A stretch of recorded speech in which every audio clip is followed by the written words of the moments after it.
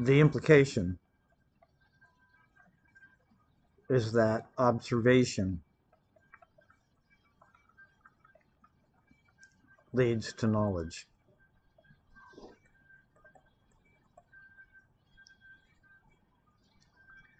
The implication is that if you apply a logic to observation, that knowledge has some degree of objectivity.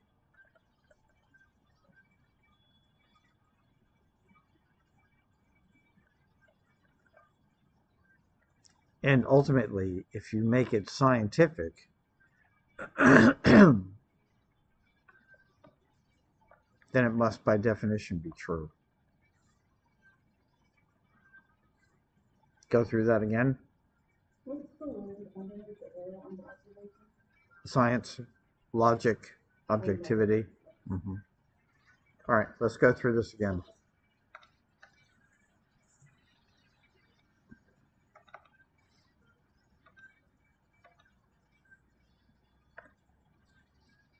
When we think about the whole point of empiricism, is that we move away from a kind of theoretical set of assumptions to an understanding of the world that's rooted in experience.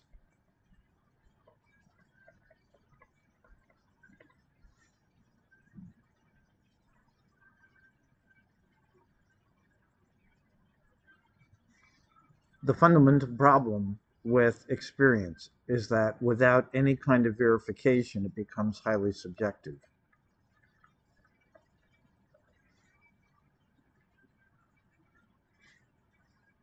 The infamous philosophical debate over the question of, is an apple red because I perceive it to be red, and do you perceive red the way that I perceive red, etc. So the argument becomes that while it might appear to be subjective, that if we can figure out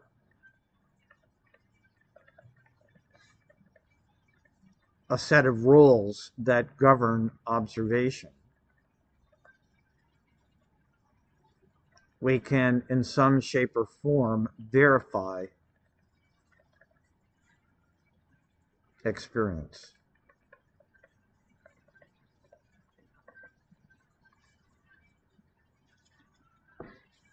Make sense? Okay. The verification principle means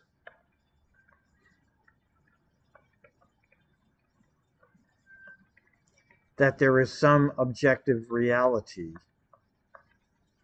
that transcends our subjectivity. There is some transcendental reality or objective reality that transcends our subjectivity. Ultimately, the question will become, all right,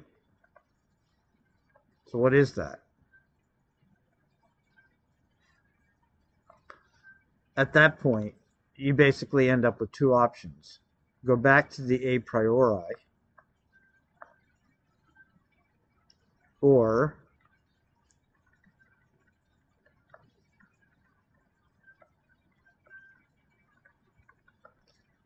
you find structures that render the experience intelligible. The logic gets a bit circular here. The world can't make sense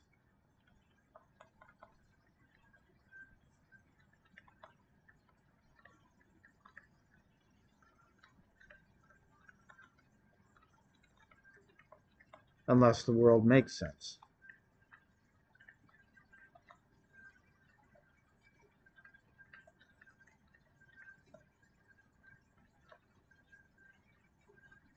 And to that last statement, we add in and of itself.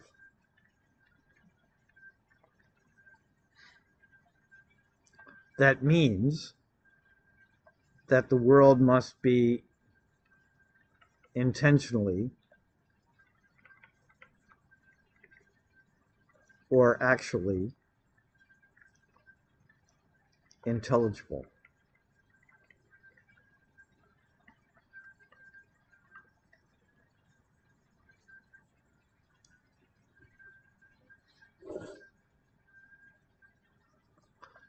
For those people who go the intentionally route, this is where deism came in, and so-called natural theology.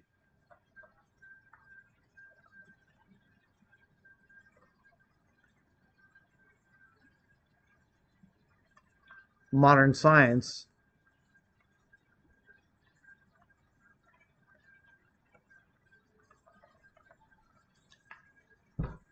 assumes that however the universe was created,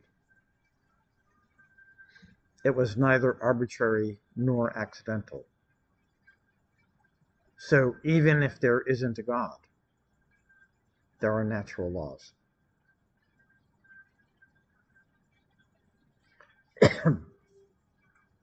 Okay. Make sense? Thoughts? Comments? Okay.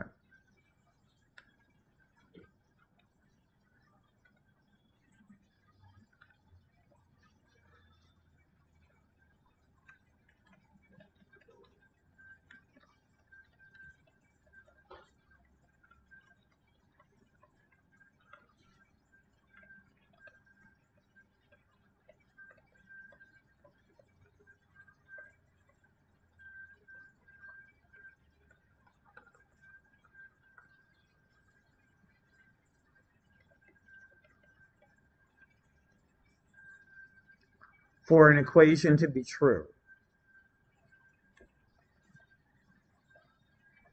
both sides must be valid.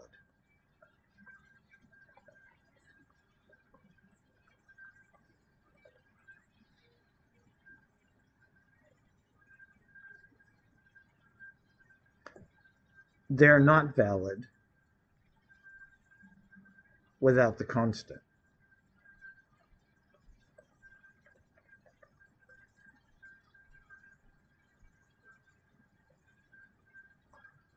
And the point that I'm making is, if in fact the universe were intelligible,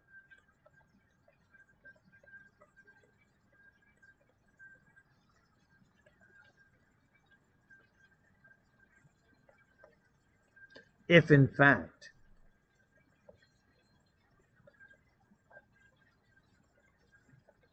there were natural laws,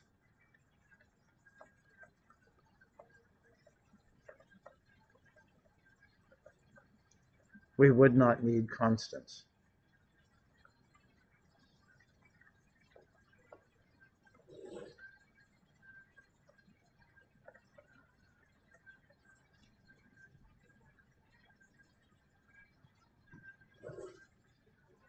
So E equals mc squared essentially says, if I take the energy released and I divide it by the mass in some shape or form, that's going to be equal to c squared.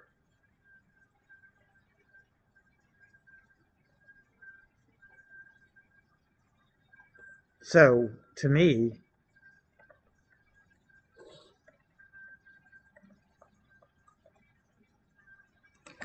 constants are fudge factors. They make an unpredictable universe predictable. They're the equivalent of putting your foot down on the short leg of the table in a restaurant or a coffee shop so that the table doesn't wobble. Am I making sense? So essentially, I was saying that because the universe isn't intelligible, that people have to make it constant, right? Or the fudge factor to stabilize the universe. That's right. On the one hand, you can say that Einstein was right. There's a clear relationship between energy and matter. So you can go through Yeah. because he is the variance of gods in different religions. Mm-hmm. Because it can be changed depending on what is needed. That's right. And that's why every formula has a different constant.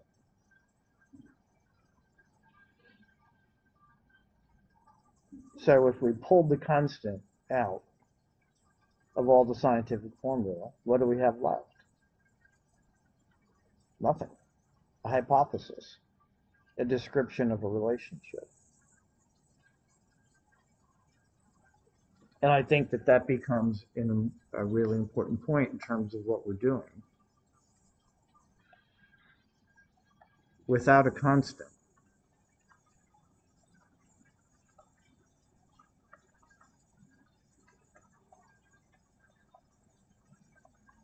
a formula is a description, not a fact.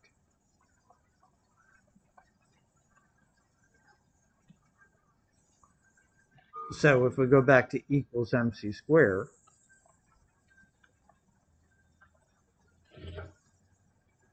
minus the c squared,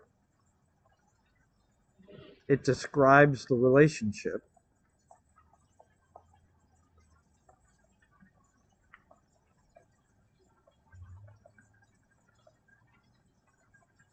between matter and energy.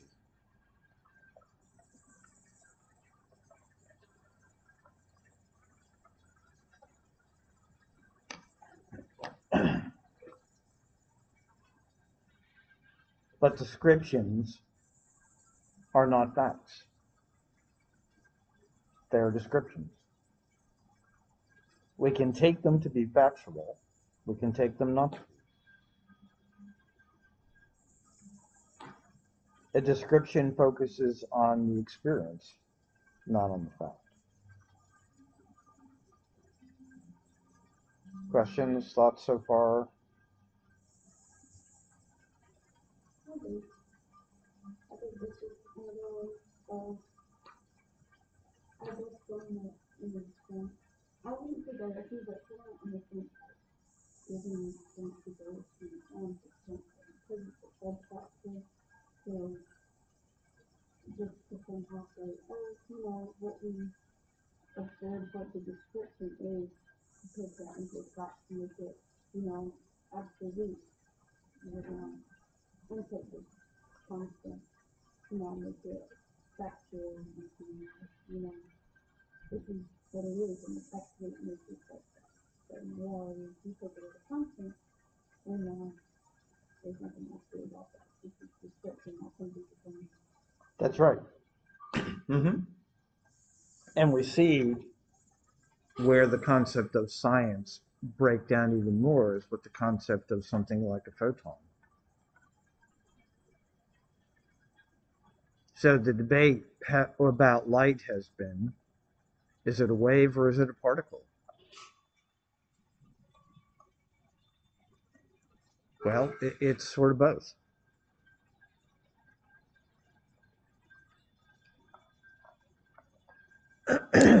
So my point is that when you push science to its limits, its fundamental assumption about the nature of the world doesn't work. The presence of a constant in a scientific formula reflects the human need for certainty, not the certainty of the universe. The presence of a constant reflects the human need for certainty and truth, not the certainty and truth of the universe.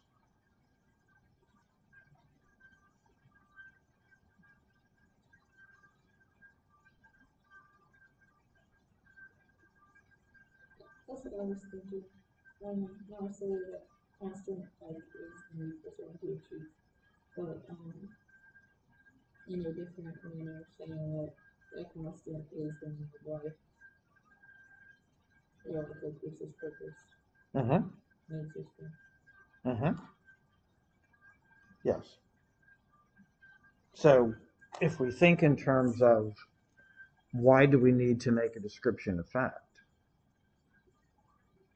it's because there is a fundamental uncertainty that plagues human existence, which humans find profoundly uncomfortable.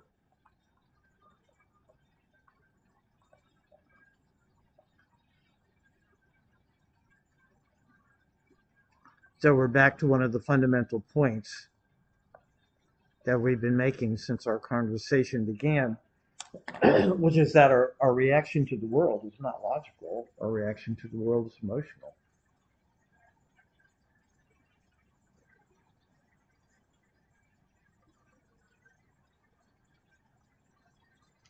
Questions, thoughts so far?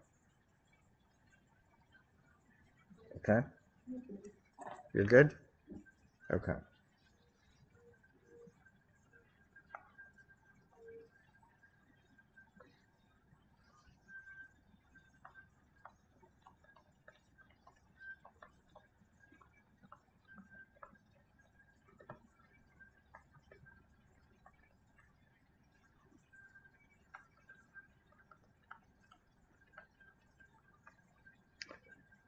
As far as I know,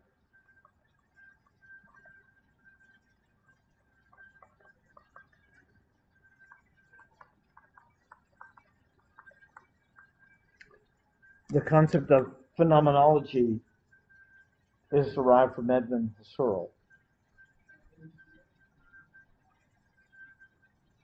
specifically his work, The Cartesian Meditations.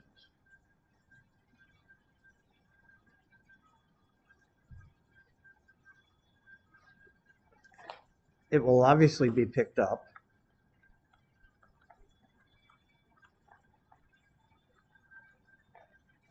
by Heidegger and others following Husserl. The focus of phenomenology is to describe,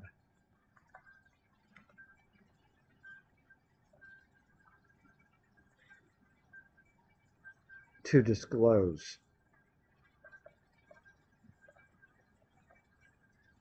And in terms of what we just said, its focus is on the experience, not on the fact.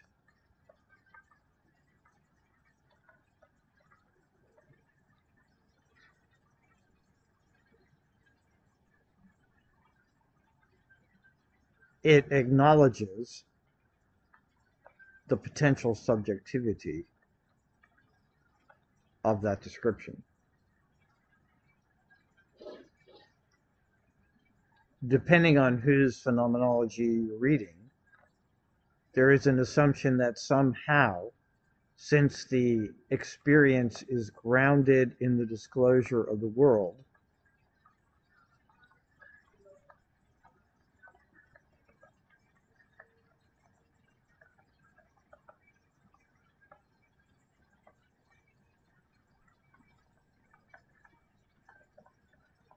that the disclosure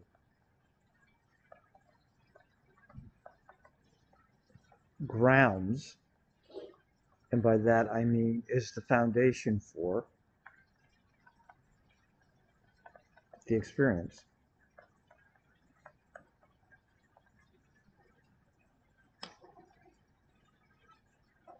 So unless one of us is having hallucinations, we're describing the same world, we live in the same world, we experience the same world. And however different that experience might be, it's still the experience of the world.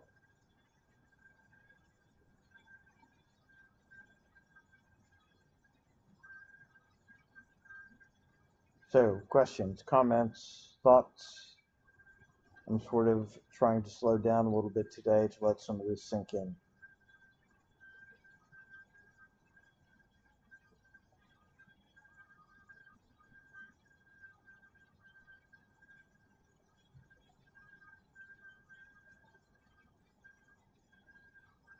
So essentially, are you saying when you say experience is dominant and disclosure, that distinction, like for each person, their experience would be different because it's grounded in their opinion and their view of the world? Even more deeper than that, if we were to take away language altogether, go back to the time before the written word, it appears as though humans relied on things like wall paintings. Mm-hmm. So if you were to draw a picture of a bison on a wall, I would be able to identify bison from the drawing. And were we both to see the bison, whether you saw it as brown and I saw it as black, there is still something recognizable across all of our experience about the concept of bison. Make sense?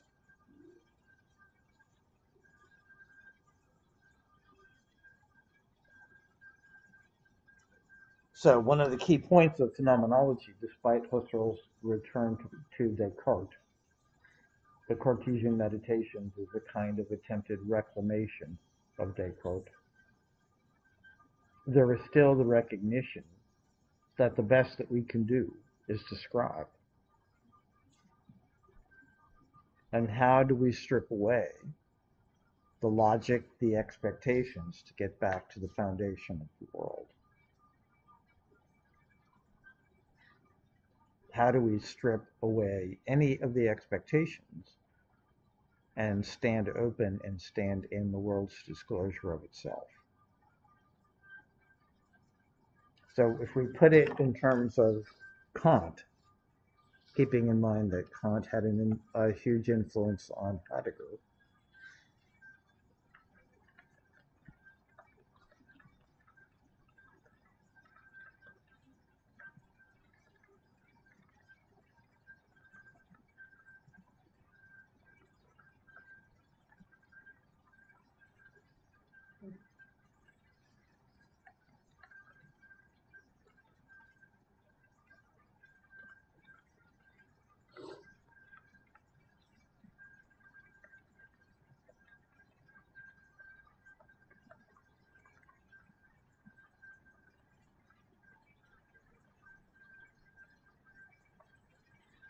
Oh, thanks for the whole for explaining itself to you. that's right.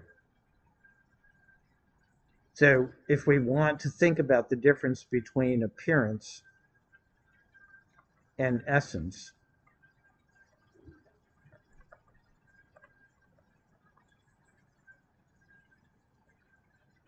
I think Kant's point is right on.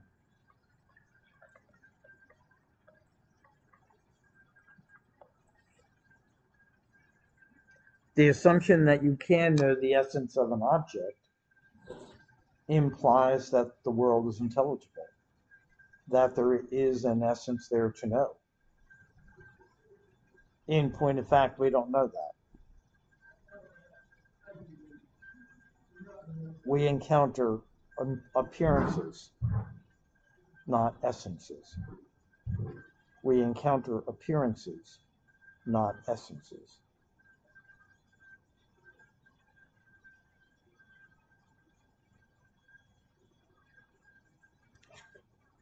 For Heidegger, for phenomenology in general,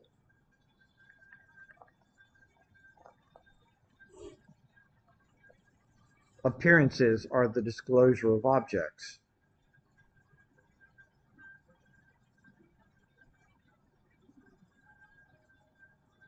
And presumably, that disclosure occurs within the limits of what we call the world or the cosmos. But we don't know that there is anything behind it.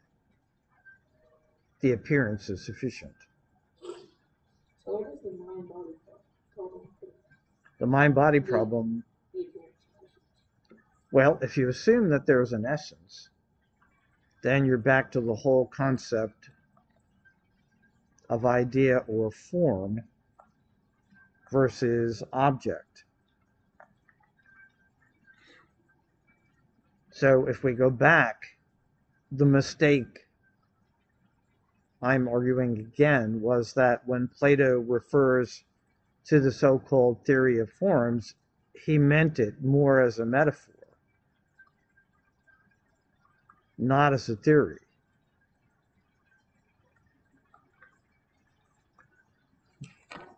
But keeping in mind that we read Aristotle reading Plato, with Aristotle, the idea is very clear that Plato believed in a dualistic world, the ideas and forms and the physical reality. So when we go back to our conversation about Christianity, when you talk about Genesis and the breath of God being placed into the clay from which Ha-Adam is fashioned, that becomes synonymous ultimately with the mind. The soul is the mind. The soul is the place where all those ideas reside. That is the really real, not the physical world. Is that clear? Is that helpful? Okay. So if you remember, Kant attempts to bridge this gap by arguing that the transcendental categories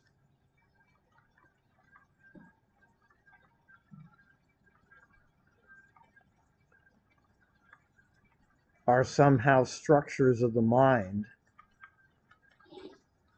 or brain that are parallel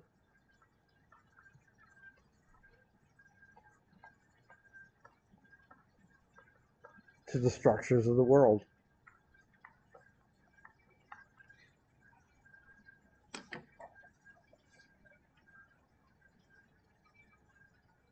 It becomes a very effective way of getting around the classic Cartesian problem. It avoids solipsism. It avoids radical subjectivity, and presents us with a tenable argument for objectivity. To be human is to have the transcendental categories somehow implanted in your brain. So ultimately, we should all be able to agree about the nature of the world.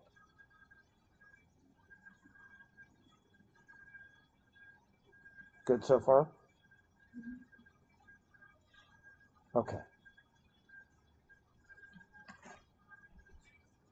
But if we go deeper than that, if you recall, Kant said that in the end, the two foundational categories are space and time, where space describes the relationship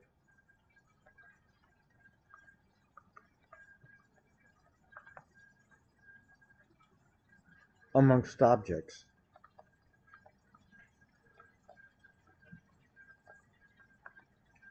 and time, their relationship to me.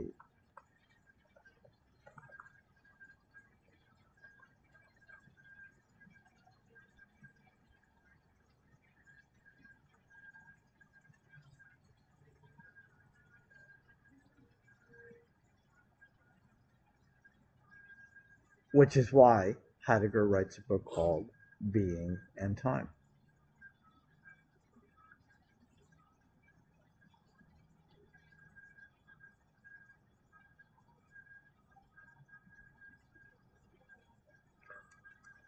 The problem with Being and Time, in terms of how it's read, Being and Time,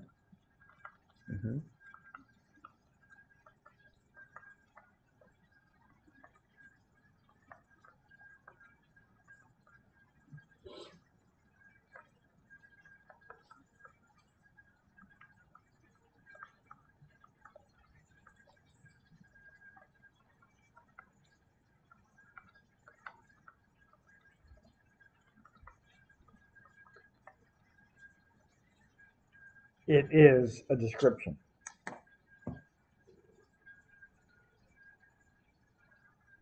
A phenomenology.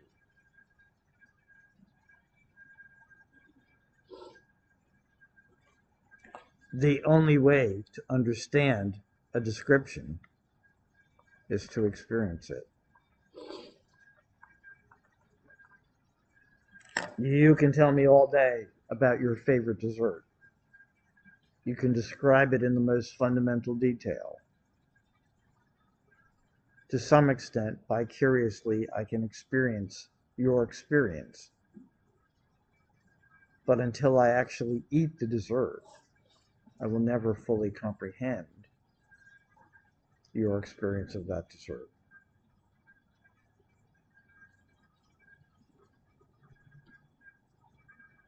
Thoughts, comments? Am I being as clear as I can be?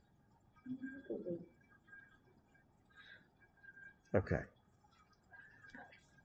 I can't tell you that Heidegger read Darwin or not.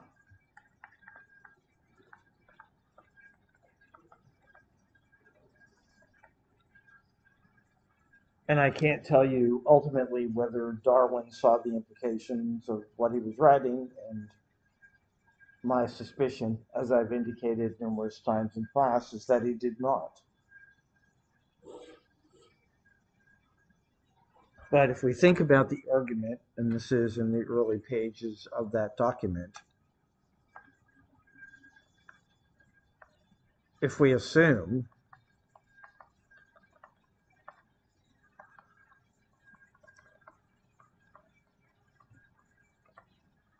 that some of Darwin's analysis is correct, we can start with the point that evolution is a process which moves from simple to increasingly complex.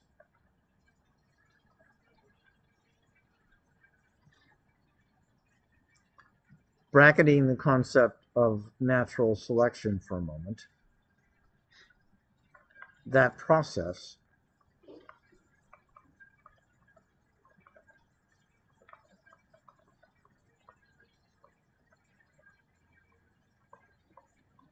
is driven by the need to adapt.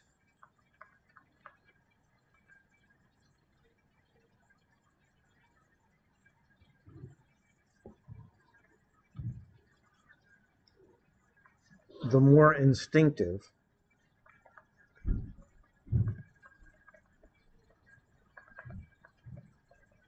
an organism,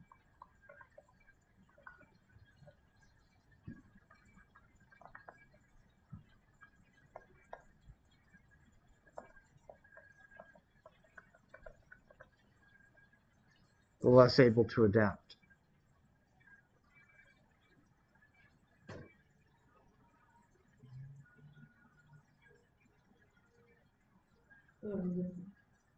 Pardon? Okay, example. An amoeba can't think. Because it can't think, if the water or fluid in which it finds itself becomes too warm, it dies. If it becomes too cold, it perishes. It has no control over its environment. Certain forms of monkeys can make tools, but they can't build houses. So what is your definition? Okay? The point of this becomes that ultimately, the more we adapt,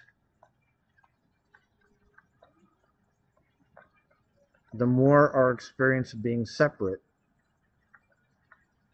from the world increases.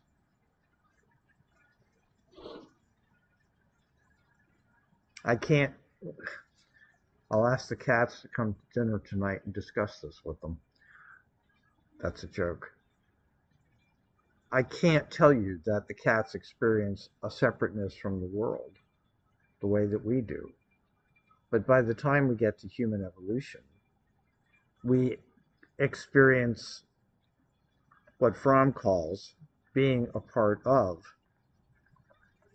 and yet apart from.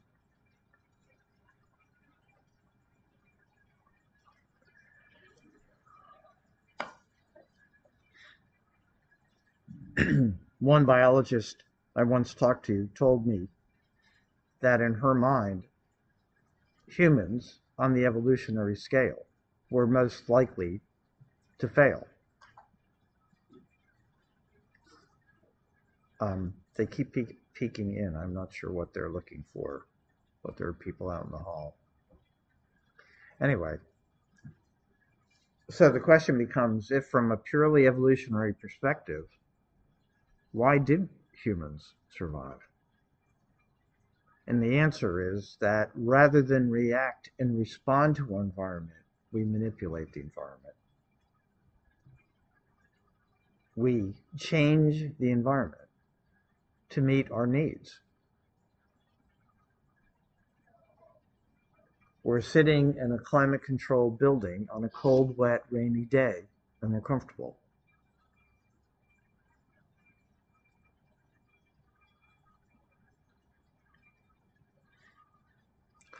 Now, you could argue that to some extent, when chimpanzees build a nest,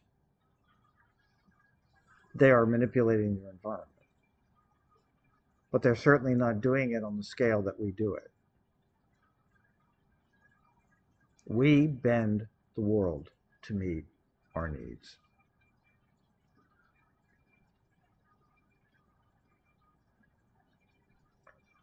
So the point becomes that from the beginning of human evolution, we are caught in that dichotomy, which Fromm articulates brilliantly in The Anatomy of Human Destructiveness. Deanna, thoughts? You look puzzled.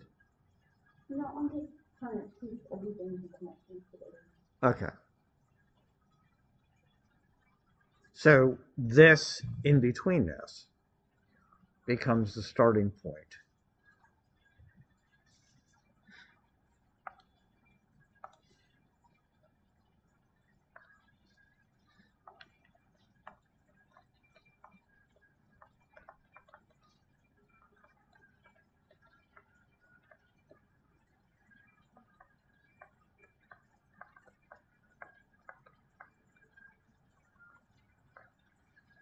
We never resolve the tension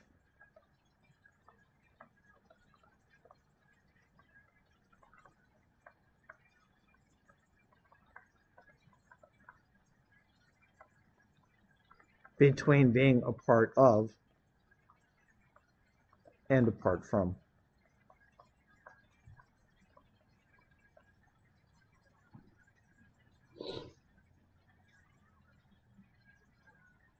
So the implication from Fromm's perspective is that we really have two choices. Accept it or change it.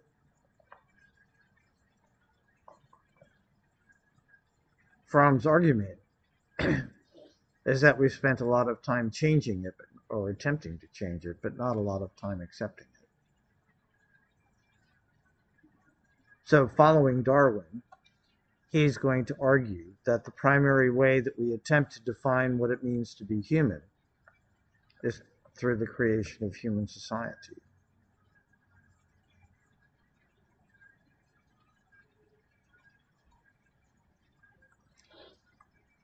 Society provides us with identity.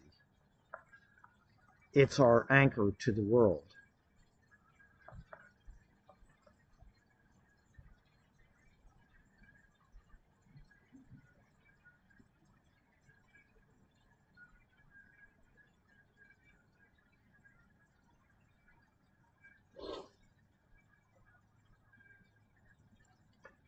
When we talk about a phenomenology,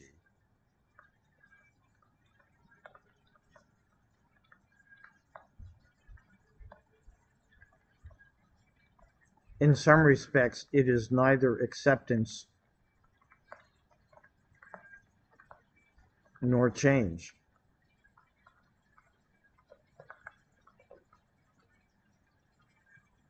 The focus of the phenomenology is the experience of in-between-ness.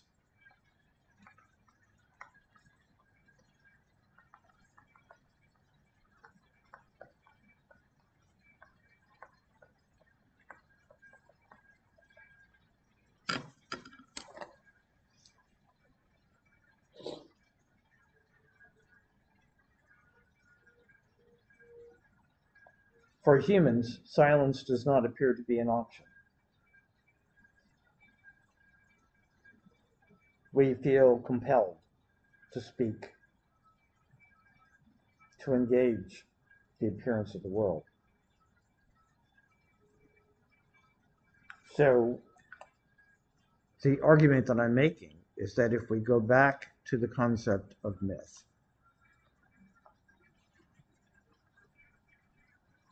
it is the experience of in-between-ness.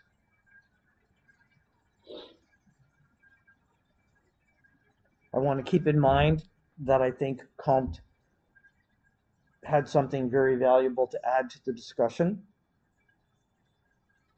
There are some so-called myths, for example, the latter stages of the Greek pantheon, that are rapid departures and profound departures from what we're talking about here. When we talk about the Epic of Gilgamesh, the apparent lack of logic in it, when we talk about myth as etiology, the creation of a story that explains how the current situation came to be, then we are between earth and sky. We are closest to the world's disclosure of itself.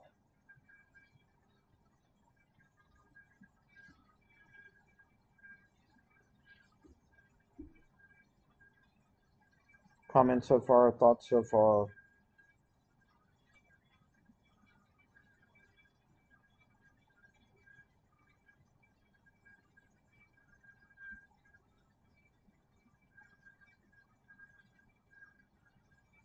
In the sense in which I'm using the word myth, being in time is myth.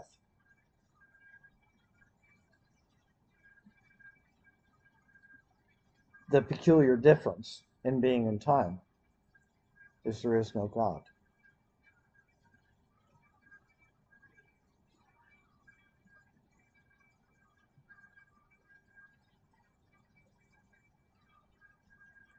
I think that one of the fundamental problems with Heidegger and with being in time is that he offers no ground for the description. Here it is, read it, get it, is sort of the way it comes. And that's why I think if we are redesigning phenomenology, then we have to do it in terms of Carl Jung, Joseph Campbell, Erich Fromm, evolutionary biology, and the starting point is incompleteness, in-between-ness, a part of, apart from. And if we put this in context of what Fromm says in the Anatomy of Human Destructiveness, which is totally consistent with Heidegger, we know that we will die. The experience of mortality becomes the exclamation point on the end of in-between-ness. No matter how I might try to avoid the conversation, change the reality, I know I'm going to die.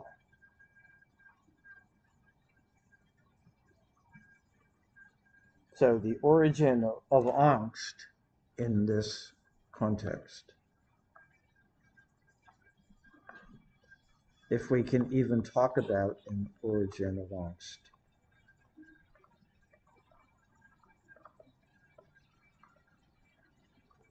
is that in-betweenness.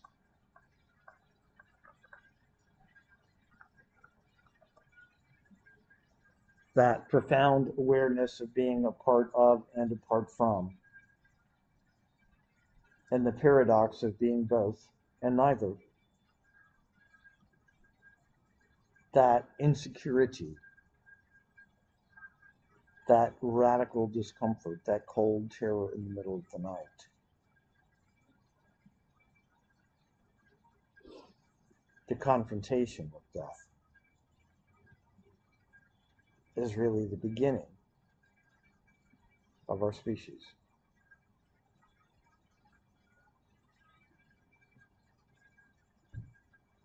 So, as we move forward, one of the questions we want to ask is, what does this phenomenology look like? Are we able to integrate Jung, Campbell, evolutionary biology, Erich Fromm, Charles Darwin, and Martin Heidegger? If we start with in-between-ness, how does that change, alter, supplement, I leave the words to you, our understanding of who we are?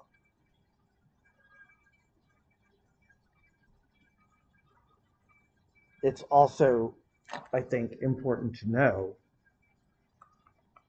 that there cannot be a conversation about why. We can only talk about what is.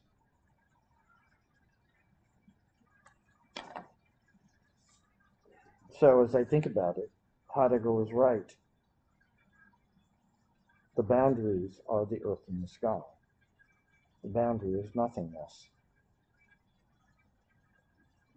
And we need to stay within that limit and not think about what might be or could be on the other side. If God hides on the dark side of nothingness, then any conversation about God is fundamentally irrelevant.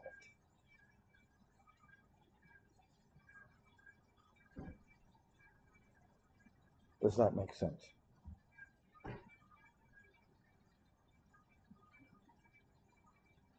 Similarly, there can be no discussion about the laws of the universe. It's irrelevant.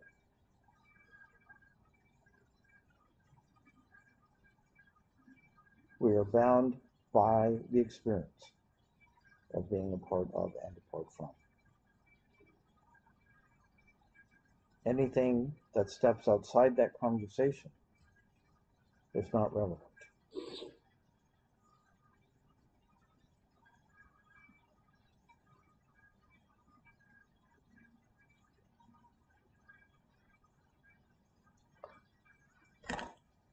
I also want to venture to say that if we think further down the road, for example, to our conversation about Camus,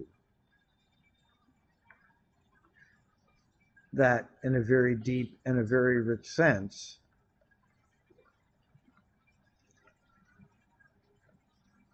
rebellion is not only the dichotomy of yes and no, it is in some fundamental way both a refusal and an acceptance.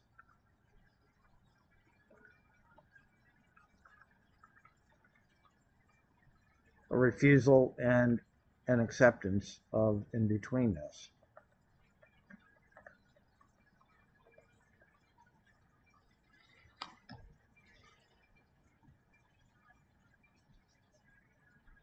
All those things which we as humans so desperately long for are not possible as long as we are between earth and sky.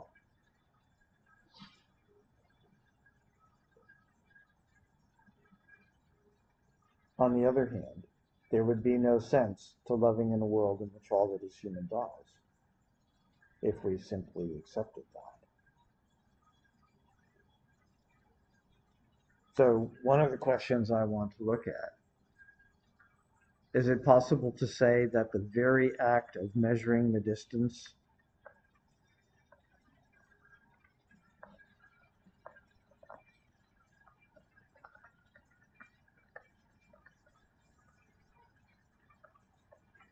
between earth and sky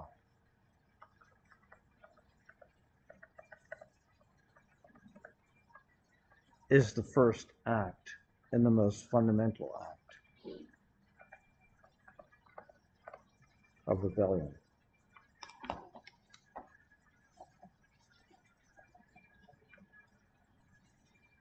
I think ultimately that I'm going to want to argue that the answer to that question is yes.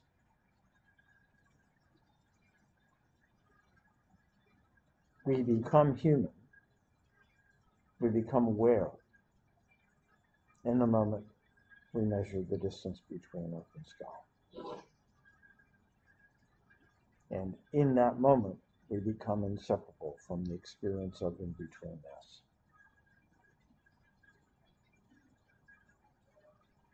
Impermanence, futility, all human emotion is found in the moment that we take the measure between earth and sky.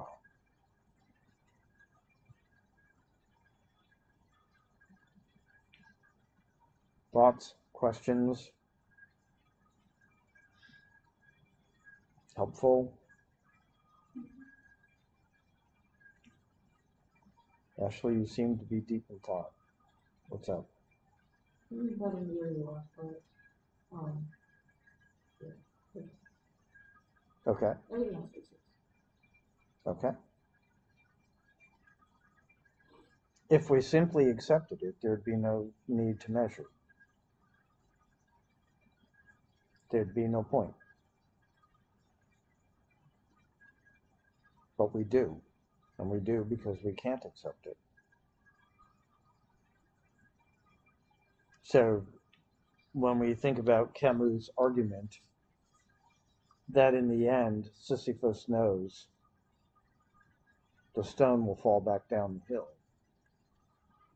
Sisyphus smiles. We know that we can rebel all that we want. We can intentionally, every moment of our life, measure the distance between earth and sky. I guess part of the irony is that the very act of measuring calls to mind and reminds us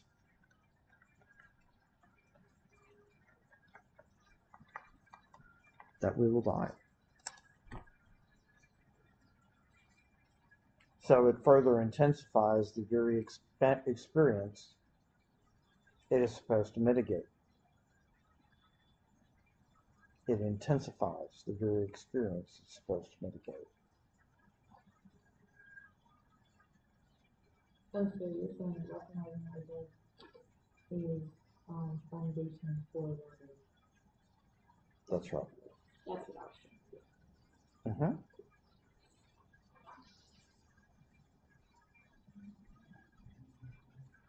So I guess the next step, what we'll do the next time, is we'll review where we are, continue through the document, and pick up, in all likelihood, here.